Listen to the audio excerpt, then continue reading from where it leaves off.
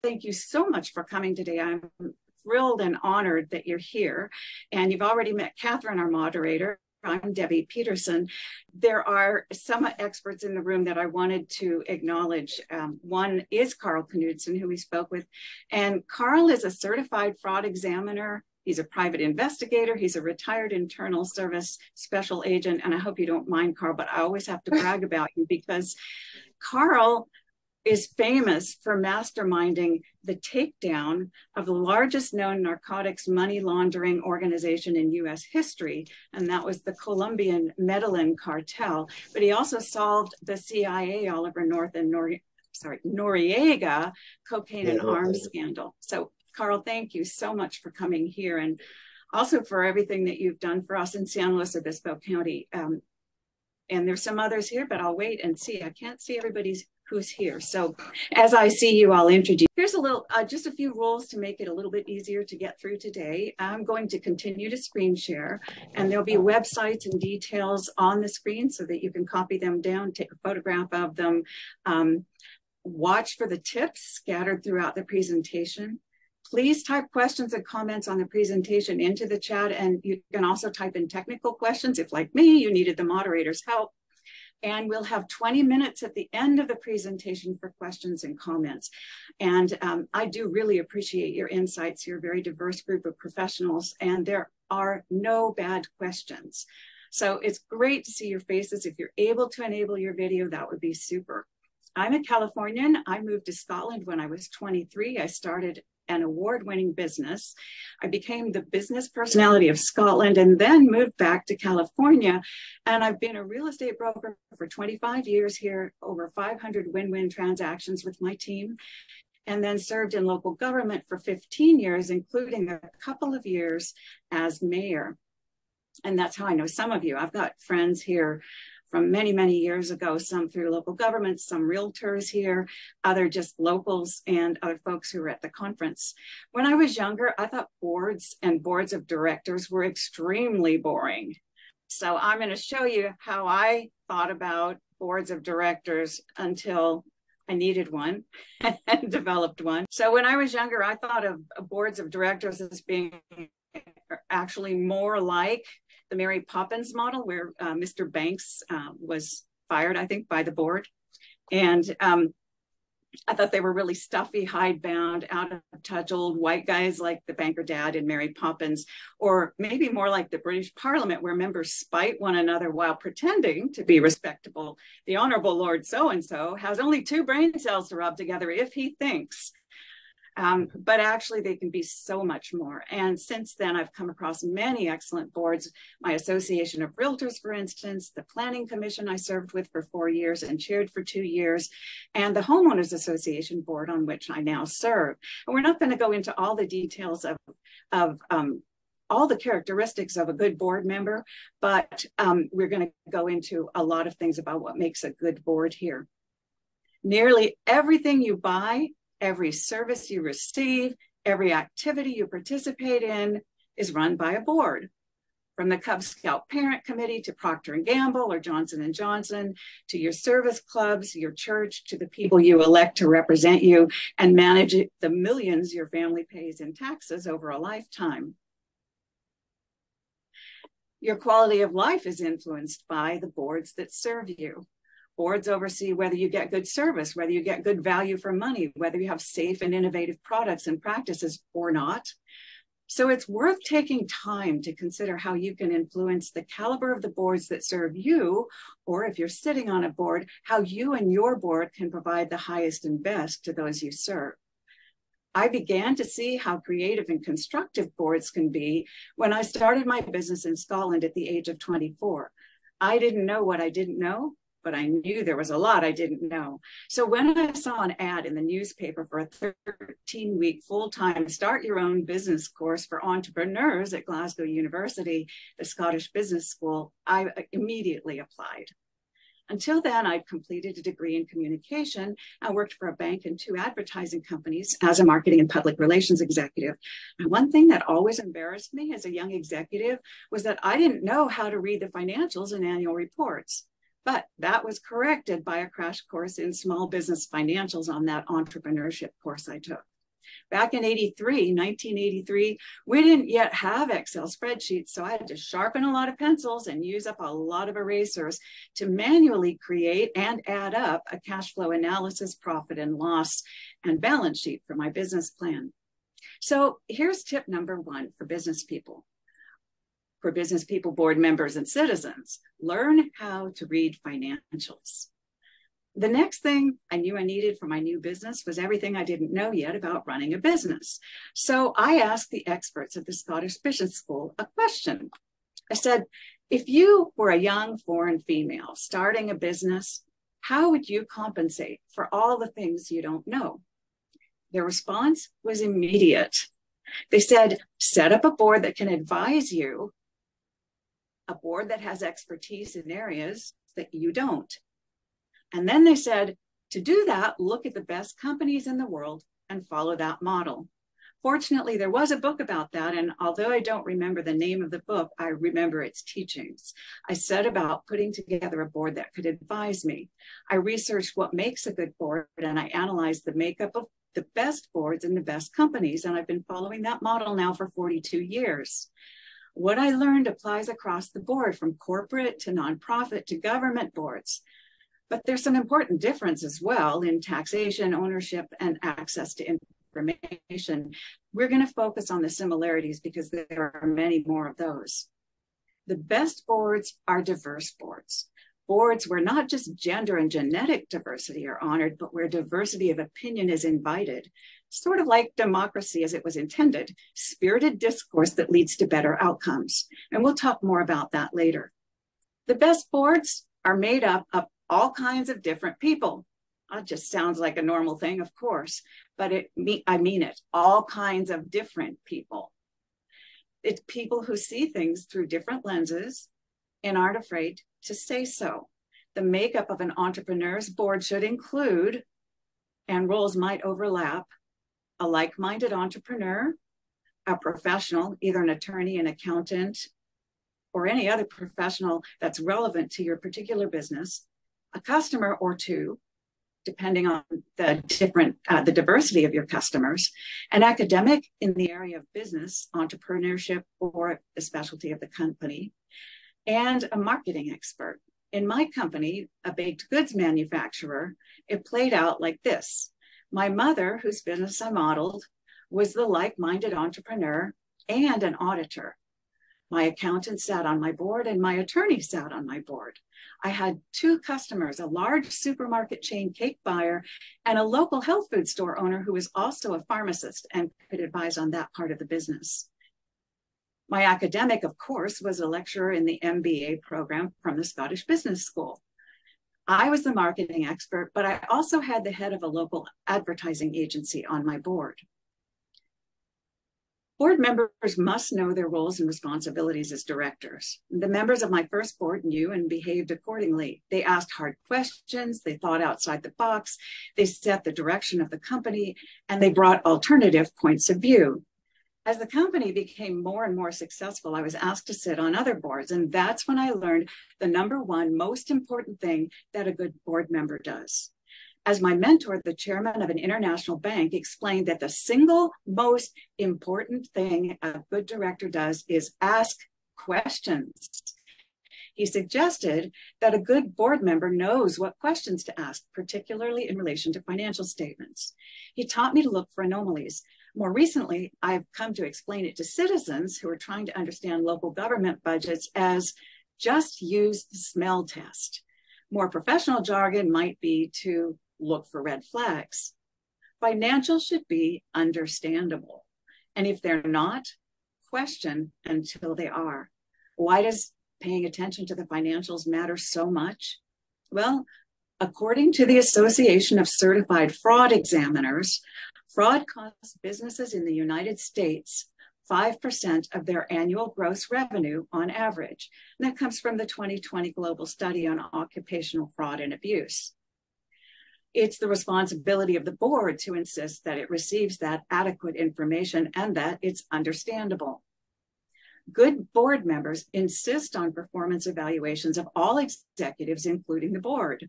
People in organizations can't learn without feedback. And no matter how good a board is, it's bound to get better if it's reviewed intelligently. One thing you might not know, and that is that your elected representatives sit on numerous local government boards. For instance, sewer districts, water districts, trash districts, and all other kinds of organizations and districts that you pay for with your taxes and that you give the authority to direct the way your taxes are spent. As a council member and mayor, I sat on 17 of these boards, and many of the mayors of the government, members and mayors of the government boards on which I sat had no clue as to the roles and responsibilities. Those with a clue were business people. 5 of the boards were so lacking in checks and balances that if they weren't corrupt, they were wide open to it. And in fact, 4 of them were. And Carl Knudsen can tell you all about that because he was the auditor for some of them that got people put in jail. The other was turned around by 3 women CEOs who sat on the board along with a local newspaper publisher and co-opted his assistants to remedy the performance of that board. So what are the roles and responsibilities of the board? There are different types of boards, as we've talked about, government, nonprofit, and corporate, but the characteristic of the best boards and their members hold true whether they're any of those 3. Good governance and accountability practices that include independent directors, regular audits, background checks, ethics guidelines apply to everyone, as does the role of the board. Directors, to be true to the fiduciary roles and responsibilities, must monitor the performance of the board, direct the CEO, and oversee the mission of the organization. The ideal board culture is the democratic government model, and that's designed to be a robust team of independent thinkers who'll ferret out the truth, bring new ideas, encourage constituent voices, and consider the minority while legislating in the majority interest. It's a communication model that stands the test of time. People need to be heard, and the more they're heard, the better they're represented, and the more well accepted the decisions made will be.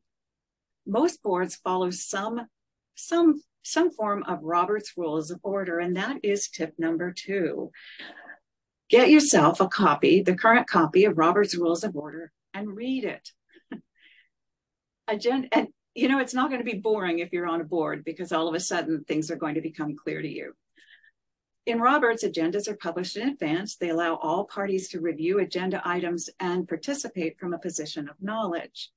The order in which the agenda items are presented allows first for a report at the meeting that should include analysis of alternatives to the recommended action, followed by an opportunity for the board to ask questions related to the report, then an opportunity for the audience, the public, the shareholders to be heard, followed finally by the board discussion and the vote.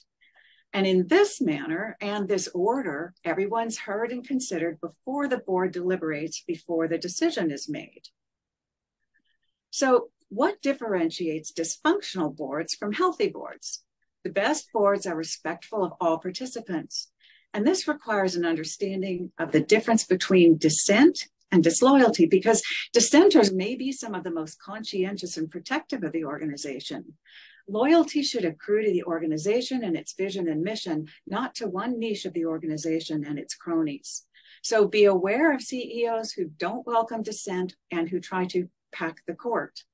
Healthy boards welcome spirited discourse. In short, what Yale's Jeffrey Sonnenfeld calls a culture of open dissent, a virtuous cycle of respect, trust, and candor. Watch for the common interview question, are you a team player? Because that might be code to ask, are you compliant or do you make trouble? The highest performing companies have extremely contentious boards that regard consent as an obligation and that treat no subject as undiscussable. That's according to data compiled by Eisenhart and Bourgeois. So let me give you an example. When I sat on the board of a dysfunctional sewer district, I convinced the board to restructure the organization. We had a new superintendent, or at least an applicant. He was there at one of the meetings, and from the dais, I asked the question I asked regarding all leadership positions. But in this case, the candidate was African American. There was an almost audible cringe in the room when I asked, have you done a background check? But the beauty of that question in that situation, and something I didn't know at the time, is that the superintendent is a man of moral courage. He's an outstanding professional manager who also asked difficult questions, at one point actually telling the board that they could balance their budget if they got out of the legal business. They had $500,000 of lawsuits on revenues of $3 million. He and I became great friends because of our mutual respect and commitment to integrity in the organization.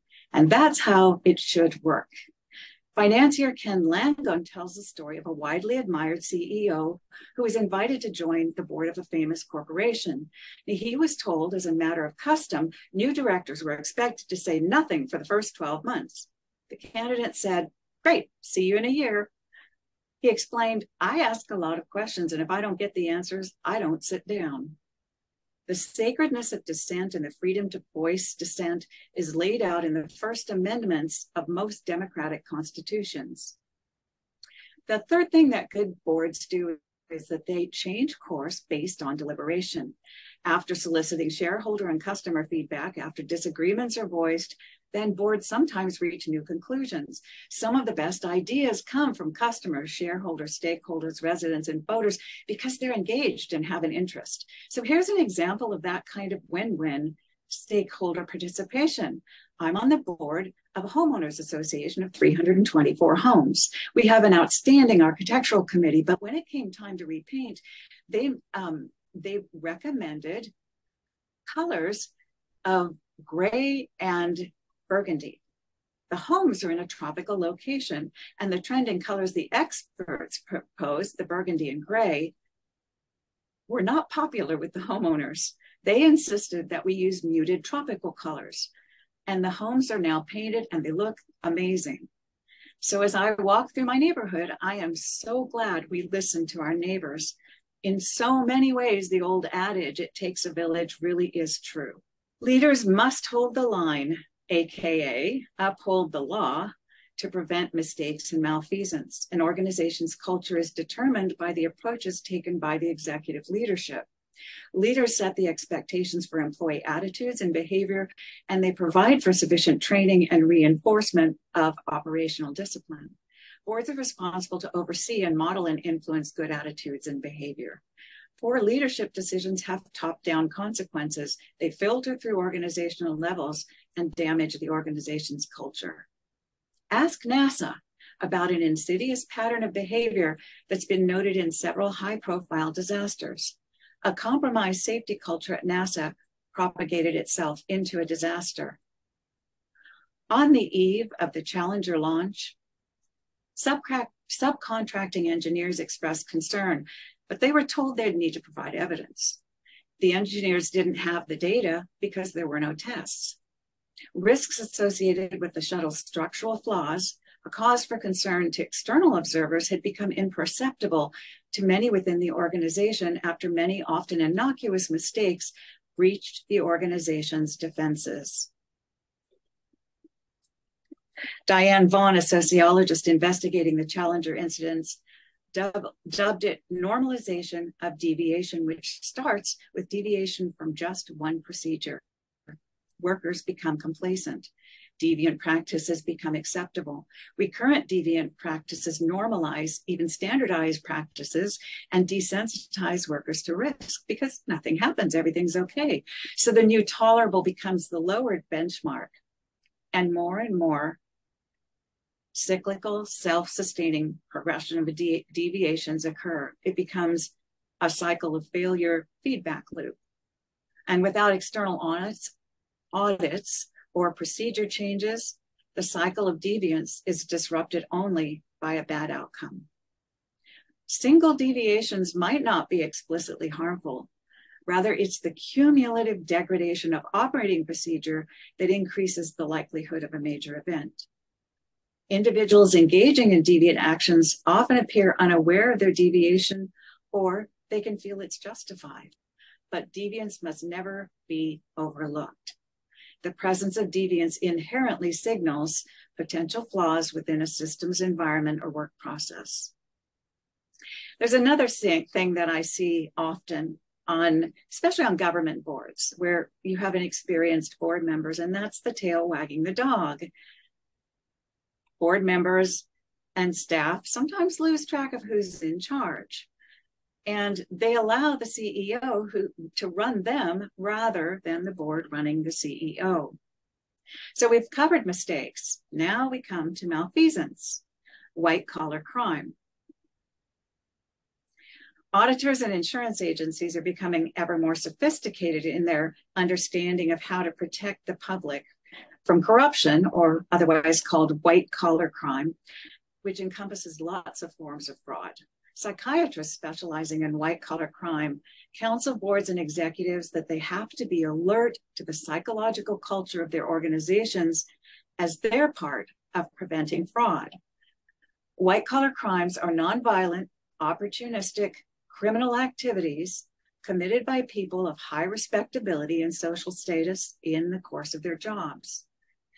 It arises in government, nonprofit, and corporate organizations alike, and the best practices to protect organizations also apply to all. By understanding the drivers of white-collar crime, leaders can proactively mitigate and defend against malfeasance. Failure to understand these dynamics may indicate even a willful disregard of how crime occurs. In 2021, the United States prosecuted 4,727 white-collar crimes following almost 158,000 arrests. That's only 3% of those arrested were prosecuted. The FBI estimates that white-collar crime costs the United States about $300 billion a year, 20 times that of burglary and robbery at $16 billion. Asset misappropriation is about 80% of the cases, 86%, and financial reporting, misreporting, accounts for about 10% of the prosecutions. Insider trading carries an average maximum 20-year prison term and a maximum $5 million fine for individuals and $25 million for organizations. Pretty good deterrent for lots of us. 91% of money launderers go to prison for an average of 5.5 years, which actually is much less than a lot of other criminals receive. The term white-collar crime was coined to reflect the most common offenders, which are, of course, people in the business sector. A demographic study from 2016 reveals that the most common offenders are married, middle-class white men with steady jobs. Most of them live beyond their means. They're between the ages of 40 and 61, and they never had a previous charge. Male offenders make up 75% of the cases, while females commit less than 10% of white-collar crimes. A 2020 survey found 37% of the crimes were carried out by internet perpetrators, and 20% were a collaboration between people inside and outside the corporation. And that's where 5% of our gross domestic product goes. The number one thing that psychoanalysts say will prevent fraud in your organization. Dr. Alexander Stein is a psychoanalyst and he's a corporate consultant, and he teaches leaders the psychodynamics of fraud and of ethics, compliance, and organizational culture. In his LinkedIn article, The Psychology of Integrity and Corruption, Dr. Stein says the failure of leaders to understand the psychodynamics of their organizations, whether it's an active or passive failure, is a form of complicity with white-collar crime.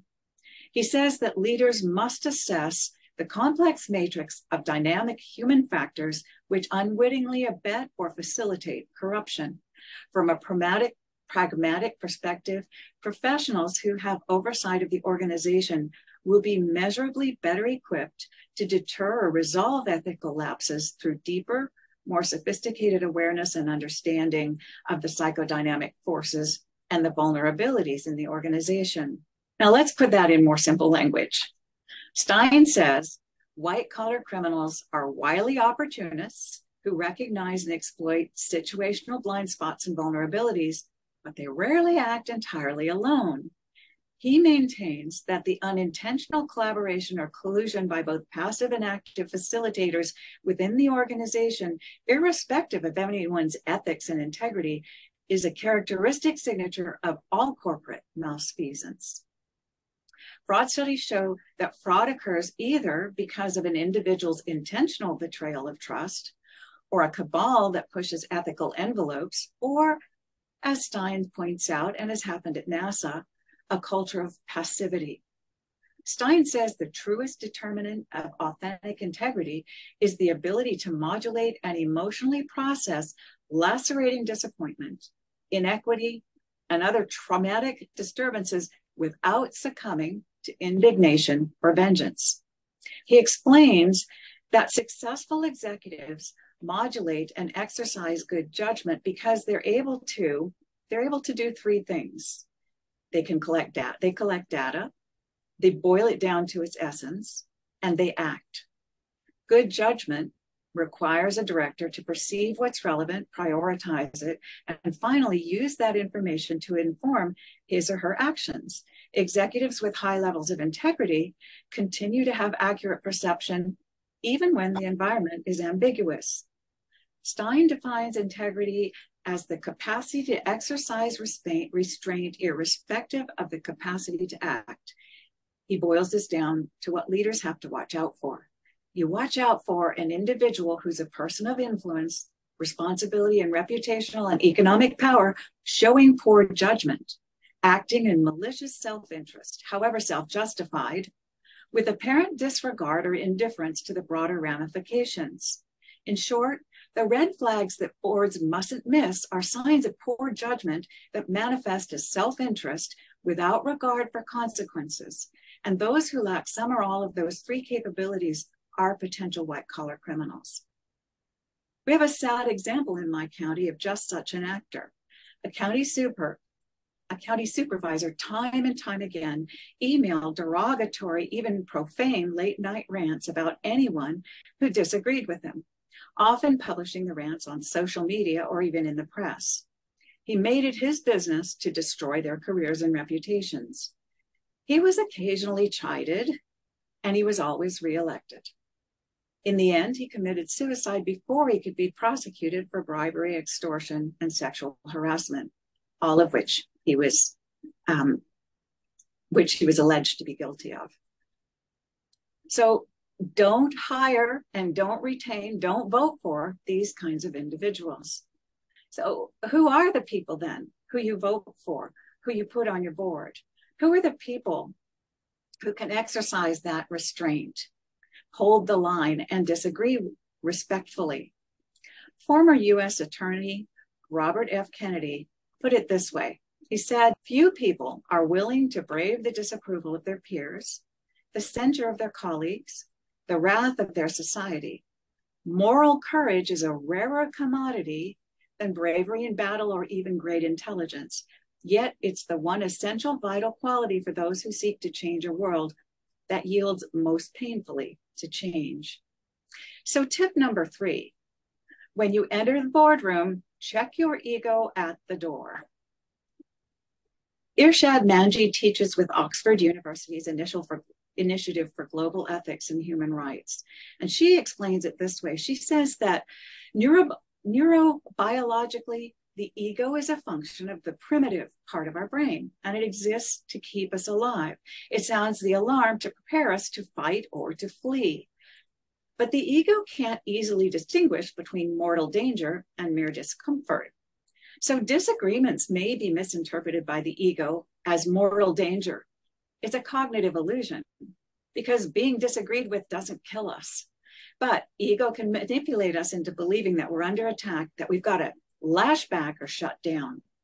Encountering a point of view that persistently contradicts can raise defensiveness, anger, and hostility, and it can hijack our values of fairness. Instead of responding, the ego reacts. Instead of listening, the ego labels. Instead of communicating, the ego argues. Enter moral courage to speak truth to ego's power. Most of us must speak truth to our ego's power, because otherwise we persist in scorning our critics when it's just as likely that we've chosen to communicate in a way that's a barrier to being understood. The person who's disagreeing with me is probably not a real adversary. In fact, they may be a friend. When I manage ego, I find common ground with the other side. And only then do the possibilities emerge for co-created solutions that have buy-in. Exercising moral courage means listening to varied truths for the sake of progress. Listening to the other side doesn't mean agreeing with them. Rather, it means listening and countering the negative voice of my own ego. It clears room for me to consider points and ideas that I wouldn't have thought of on my own. It leaves the other side feeling heard. So when I lower the other's emotional defenses, I clear room for me to be heard too. But how do I learn to hear, not fear, different perspectives? Because the tribal impulse is biological. The us and them instinct is endemic to human nature, but it doesn't have to be destructive. Us and them can cooperate with one another. By contrast, us against them is a win-lose strategy. Behavioral science shows that human beings universally fear being shamed, blamed, or labeled unworthy by the group, especially when it's the group whose respect we covet. And this explains why most people go along to get along. But moral courage finds more creative options. It is entirely possible to both stand your ground and seek common ground. Standing your ground is about what you believe. Seeking common ground determines how you express what you believe. And when you seek first to understand the other side, you override ego and you forge the relationship to hear and be heard. You win over the polarization that's fabricated by fear. The best leaders have moral courage, and they foster diversity of opinion without division. Moral courage rejects the labeling and shaming of people. It defines diversity to include diversity of viewpoint, and it lowers emotional defenses so that we can think more clearly. It fosters both individuality and community. I'm passionate about boardsmanship because boards change the world, for better or for worse. And as leaders, we can model leadership that engages, empowers, innovates, and creates that better world. So what is our job? Well, if we're directors, it's to serve well, and it's also to choose well those who serve. One suggestion, tip 4, elect ethical business people because they can read accounts. They understand a bottom line. Elect more women to boards because for over 20 years, we've been hearing that women get better financial reporting, better performance, get things done faster. And if your motivation is to serve others rather than yourself, please run for local office and pay attention because your government belongs to you. Guard it well. If you'd like to see more from me, you can certainly look at the next screen. And I do have a special offer. I have a course called Double Dice, Adventures in Local Government, and you can get to it at debbiepeterson.com, which is my webpage, and all kinds of other things that might be of interest. And at this point, I think we've got 10 minutes. Let's take this 10 minutes and answer any questions in chat. And Catherine, I haven't been able to see chat while I'm talking. So I wonder if you could sort of go through there and see if there's some questions that we should be answering. And then we'll get to, feel free to put your hand up, raise your hand.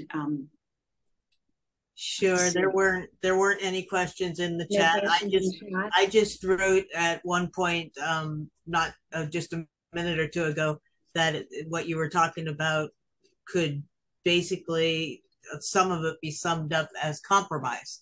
When you're listening to the other person without the ego and hearing what they're suggesting, and if you have your suggestion, and there might be a middle ground there where you could compromise and find a, hopefully perfect solution.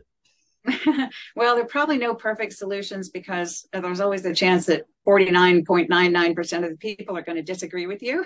And you have to have the moral courage to live with that.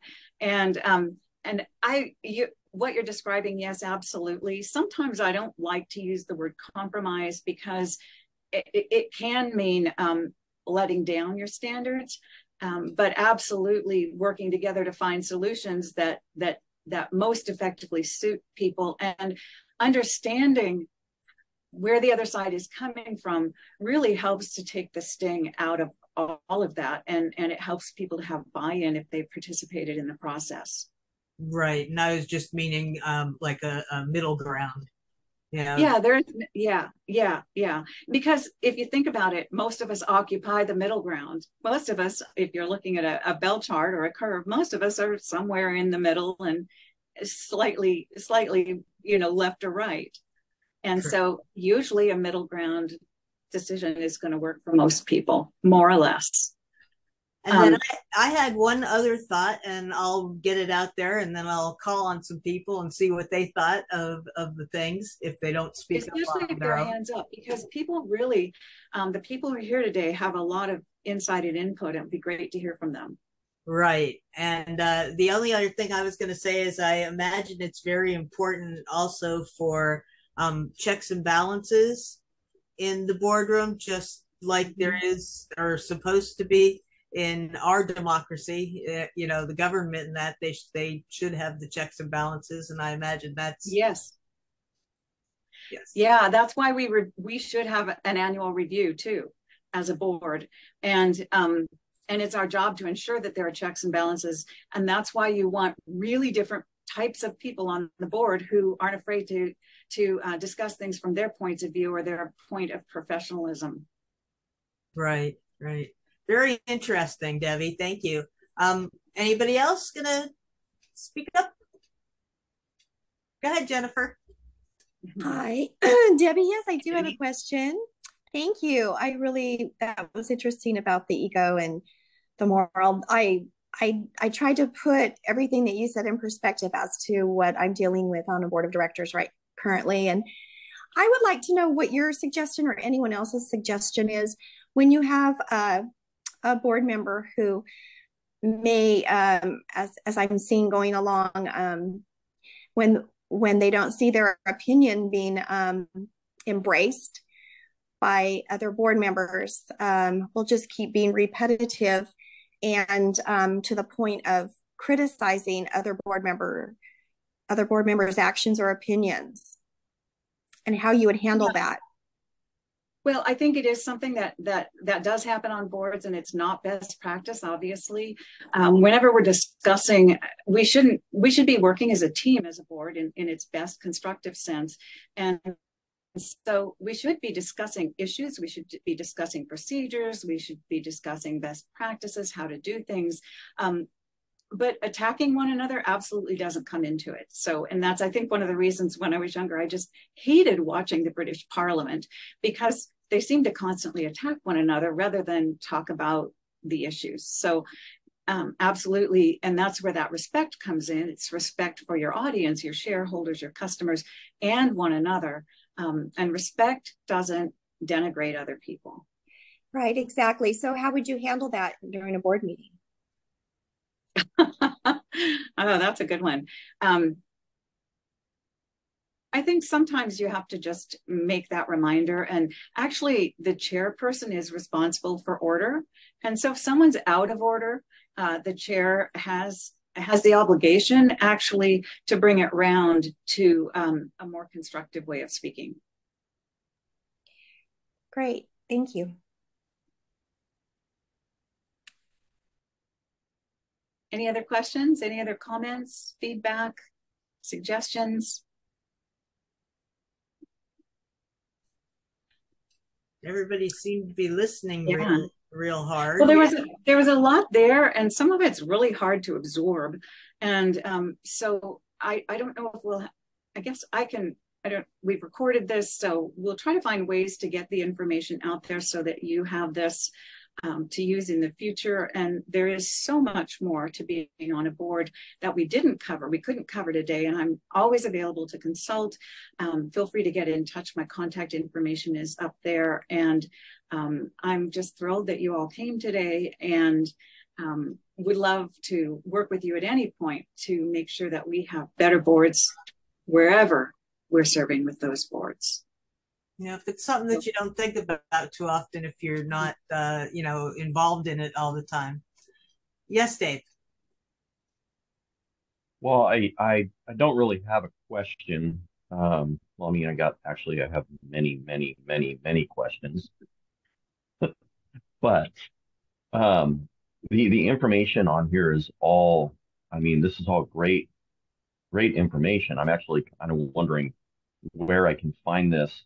It looks like some of it was from a book, maybe, and or some sort of a pamphlet or something that shows you where you can research all this stuff. Um, Well, uh, yeah, Personally, thanks. Go ahead. yeah, this is amazing. I really love it. But one of the things that some of the stuff that it's I know that compromise within a board is is really what everybody strives to achieve. But I just my uncle, I don't know if you remember Vern Dahl, Mm, um, he when I was running for Fort San Luis Harbor Commissioner, he was really helping me to understand, how and what I'm supposed to do. And during that period of the election, there was a lot of media drama and attacks and things. I just was like, I couldn't believe what I was seeing.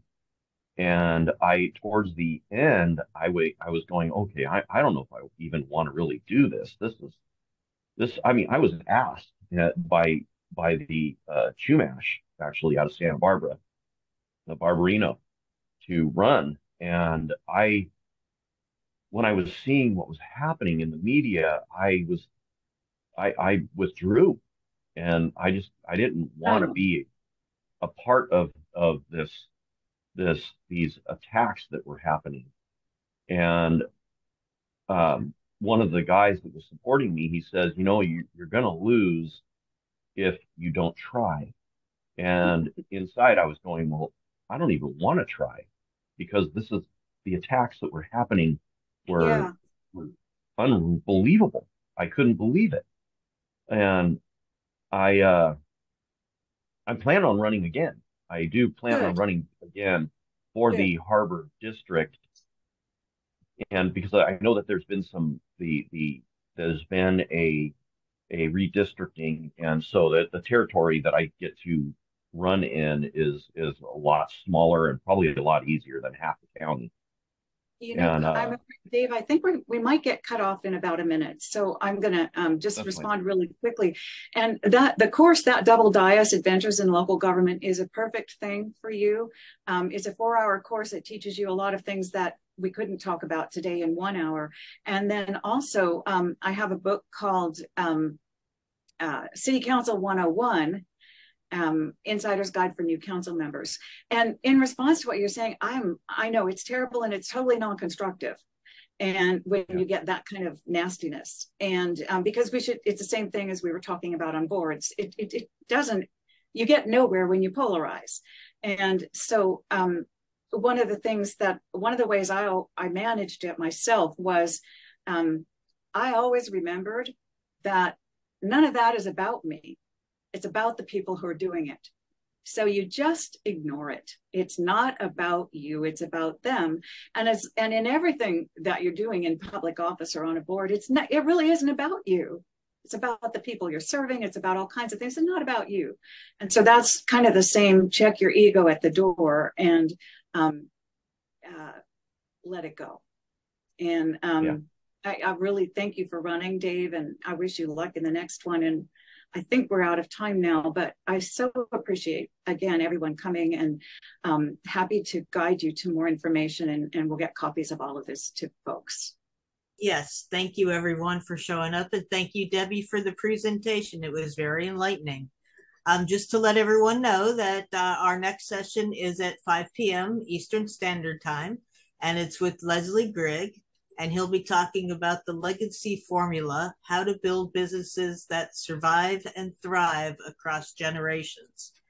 He's part of the Tater Tots. You're right on Tater Tots. So hopefully, you might show up and listen to what Leslie has to say. Everybody's been great, and you were awesome, Debbie. Thank you so much. Thanks, Thank Debbie. you. Thanks, Debbie.